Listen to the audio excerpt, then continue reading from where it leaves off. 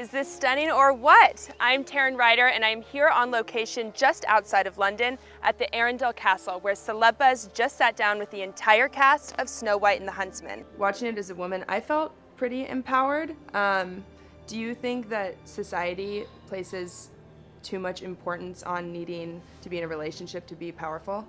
I think that girls place too much importance on that. Yes. But I think that also that's just sort of a natural instinct, and I don't think that it's that much of a problem. I think what I like about this is that it's super on trend right now to have like strong girl power movies. Right. But a lot of them are just like acting like dudes.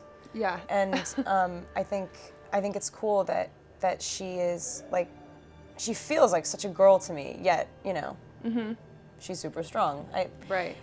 And the whole guy situation too, it's like, the movie, it's a war movie. Things are happening way too fast to even consider like a love triangle. Everyone thinks like, oh, what's happening with the prince and the huntsman and Snow White? It's like, are you kidding me? We're all at war, it doesn't matter right now. Exactly. And to watch that, like to see dynamics not allowed to happen, you're like, what would have just happened if they didn't have to get up and go somewhere else? It's like, yeah. Well, and obviously the big theme is that beauty is power. So when do you feel most beautiful and when do you feel most powerful?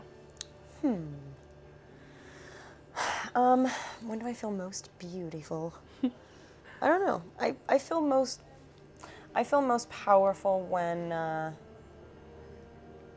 guess when I'm with certain people. I'm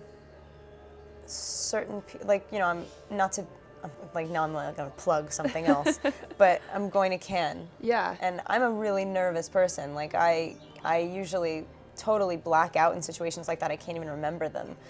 And I'm not nervous at all, and I'm positive that the reason I feel that way is because of who I'm gonna be standing next to. Definitely. I feel really strong with them, and so I know that I'll feel just gorge that night.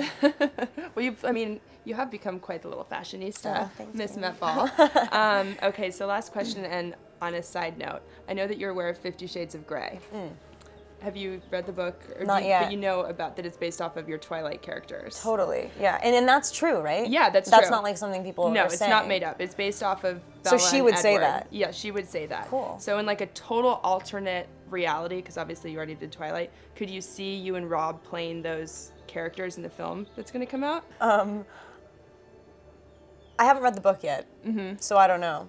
But I think I'm dying to make another movie with Rob. I think that we're a good team. Yeah, I mean, obviously.